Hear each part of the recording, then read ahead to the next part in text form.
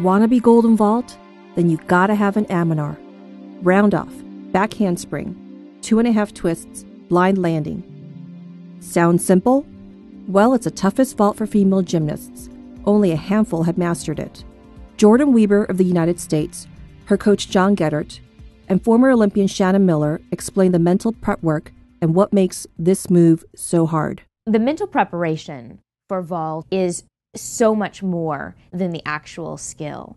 The athlete will typically walk up to the podium. They'll get prepared for the vault by looking down that runway. Then they'll look at their coach. They'll see if he or she is giving them any last-minute pointers. Then the athlete will kind of block out everything going on around them. You won't necessarily hear the audience. Then they'll hone in on the judge. A green light will be lit or the judge will raise their hand, and that means it's go time. You just have to let muscle memory take over, and it's over in a matter of seconds.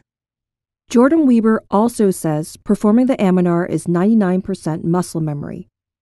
But what makes this vault so difficult to master? Well, I start about 76 feet back from the horse, and then I run at full speed and do a round off and back handspring, and then do 2.5 twists and then land.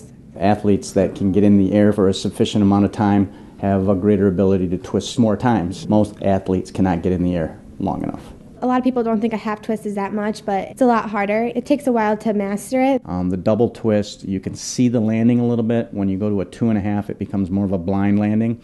Therefore, not only is it more difficult to land because you can't see it, but it's also more dangerous to train. So how is Jordyn preparing for the Olympics? Since Worlds, I've been really focusing on the landing. You know, before when I was first starting the vault, I just focused on landing it safely, but now that I'm better at the vault, I'm able to focus on sticking it. Just trying to get it a little bit higher, a little bit faster, a little bit tighter, and those are the details we'll be working on from now till London.